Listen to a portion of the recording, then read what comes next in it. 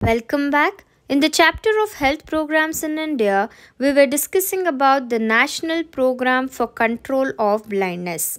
In the part 1 of the video, we studied about the introduction, that is, the program was launched in the year 1976. And the goal was to reduce the prevalence of blindness from 1.4 to zero point 0.3. Followed by the objectives and the strategies have already been discussed in the previous video. The continuation in the part 2, we will be dealing with the organizational structure in the first place. The organization structure, that is the administration, is divided in the 3 levels, that is central level, state level and district level. At the central level, we have ophthalmology section. Blindness, right? We are dealing with the blindness program. So at the central level, we have ophthalmology section. Directorate General of Health Services. So the Directorate General of Health Services is at the central level. And the third one is the Ministry of Health and Family Welfare, situated in New Delhi. So at the central level, Ophthalmology section, Directorate General of Health Services and Ministry of Health and Family Welfare, New Delhi. At the state level, we have State Ophthalmic Center Cell, Directorate General of Health Services, State Health Societies.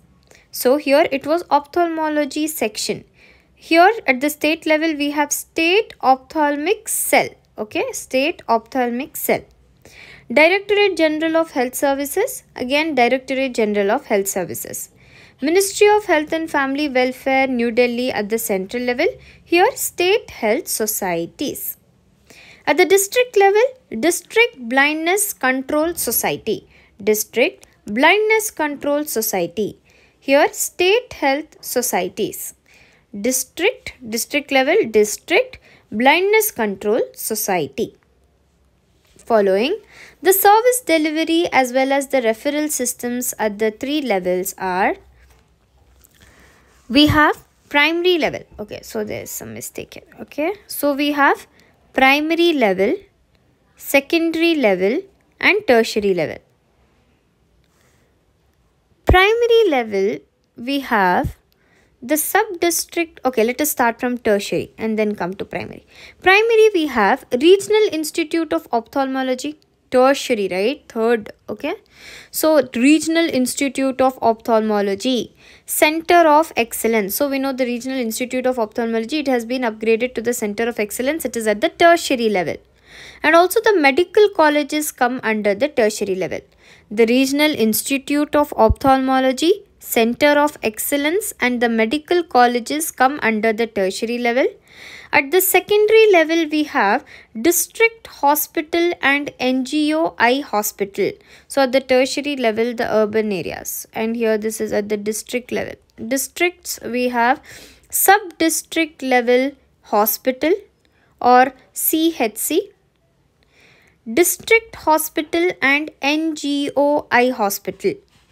At the primary level, at the primary, basic primary level, okay, at the primary level, we have Sub-District Level Hospital, Sub-District Level Hospital, Mobile Ophthalmic Units. We know the ophthalmic units which are mobile ophthalmic units, okay, Mobile Ophthalmic Units, Upgraded PHCs, Primary Health Centers. And link worker or panchayats come under the primary level. Village, right? Village level. Primary level, village level.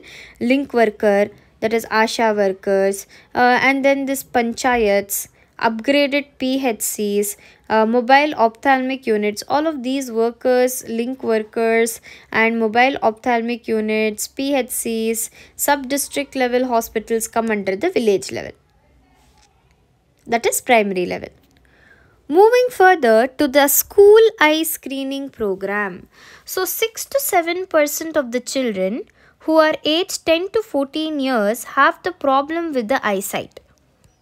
So we see that this is the age group of 6 to 14 years. Okay, this is the age group of 6 to 14 years. In the age group of 6 to 14 years, 10 to 14 years, I'm extremely sorry. So here let us see, this is the age group. Okay, the age group of 10 years to 14 years. Okay, the age group of 10 years to 14 years, about 6 to 7% children in this age group. Okay, in the age group of 10 to 14 years, 6 to 7% of the children have a problem with their eyesight. The children are being first screened by the trained teachers. Later, the children who are suspected of the refractive errors. So after screening, we see some children, they are suspected of having some refractive error. So those children who are having some refractive error, they are seen by the ophthalmic assistant, and the corrective spectacles will be prescribed to that child, and this spectacle is given free of cost for the people who are below the poverty line. So we see that what happens in the school eye screening program, the age group of 10 to 14 years, the children, about 6 to 7% of this age group, they are are having eyesight problem, in which first the screening will be performed by the teacher, the trained teacher, followed by the ophthalmic assistant.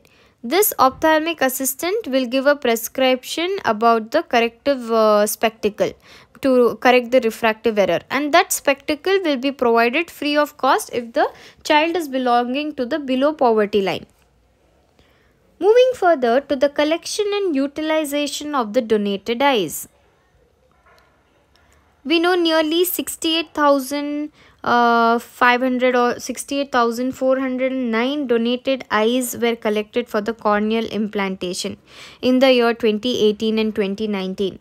So the hospital retrieval program is the major strategy for the collection of the donated eyes. So we see that hospital retrieval program. Hospital retrieval program is a major strategy for the collection of the donated eyes. The motivation of the relatives of terminally ill patients, accident victims is done. So we see that under the program for the collection and utilization of the donated eyes, we are motivating the relatives of the patients who are terminally ill, okay, having chronic diseases, and now they are terminally, they are coming to an end, so the death is near. Terminally ill patients and the accident victims and others who are with the grave diseases, we are motivating their relatives to, also the patients, to donate the eyes.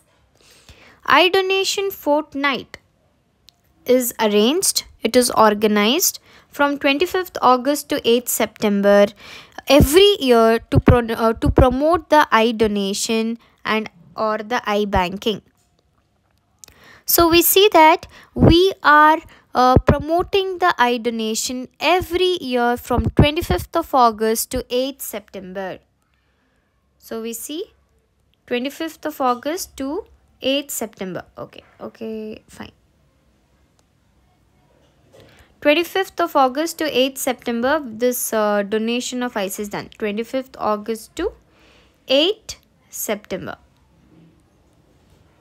Followed by Vision 2020, the right to sight. Very important.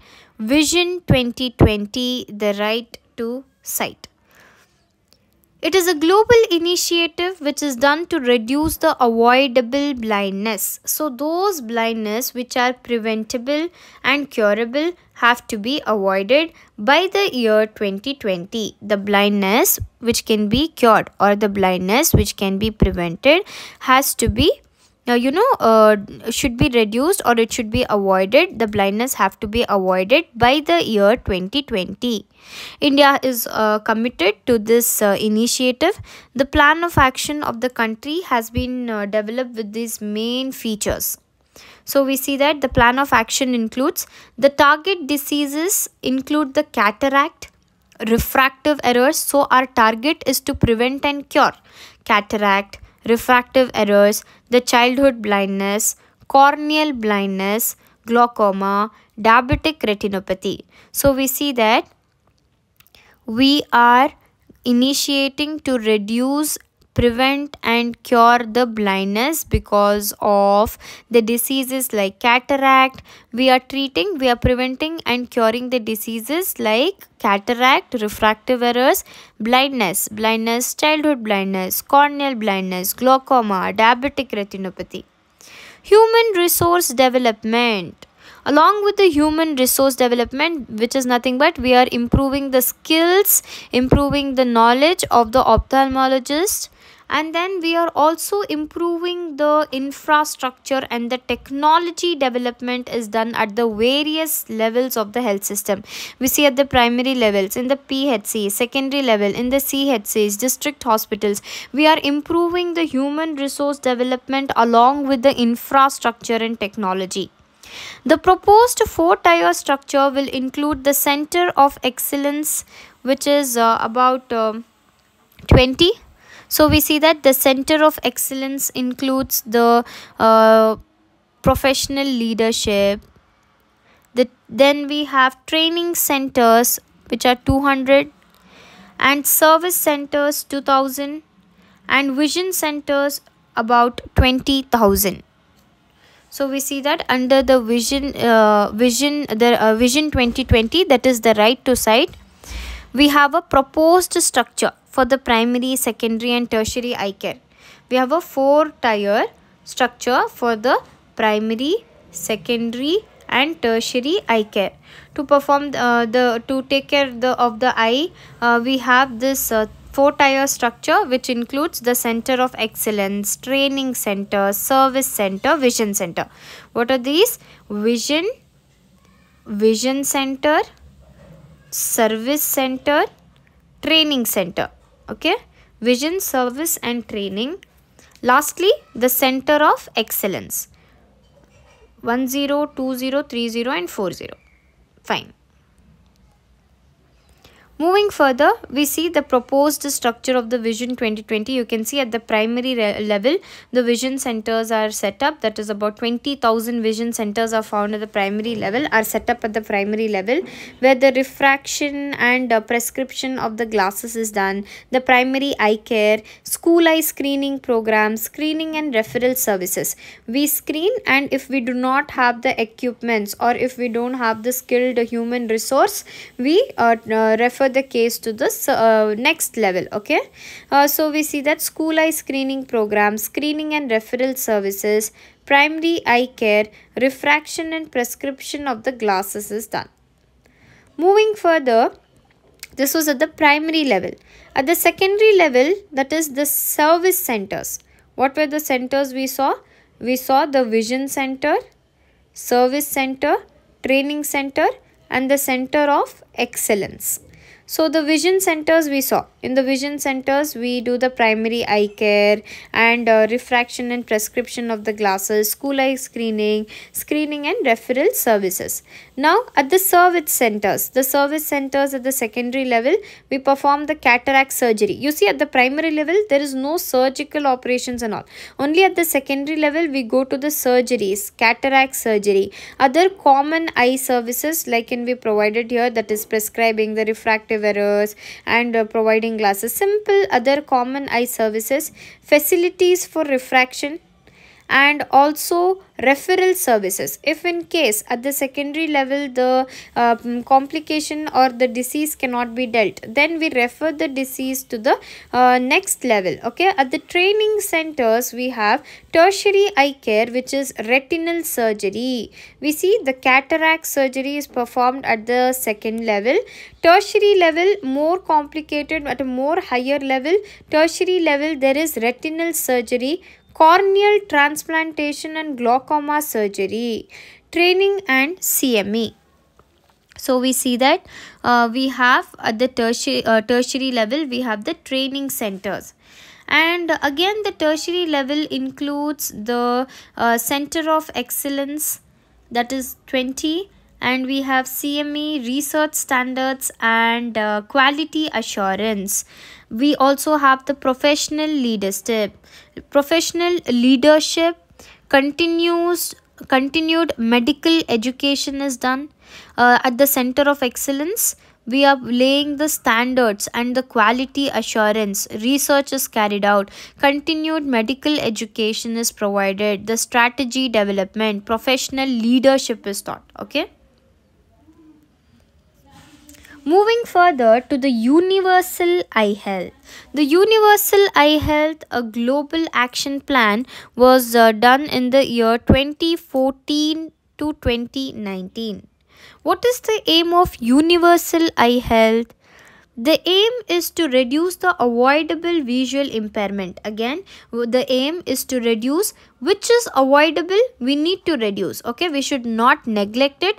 The aim is to reduce the avoidable visual impairment as a global public health problem. So we know that the visual impairment or the blindness, the visual impairment is one of the major public health problem. So the visual impairment, or we need to reduce the avoidable visual impairment as a global public health problem, and to secure the access to the rehabilitation services. So we need to secure the access of the people to the rehabilitation services for the visually impaired ones. So for those who are visually impaired, we need to improve the access to the rehab services. Okay, rehab services under the Universal Eye Health. So with this, we come to an end of the program for the control of blindness, the national program for the control of blindness. I hope it is clear. If you have any doubts, put it in the comment section, and if you like the video, hit the like button and subscribe.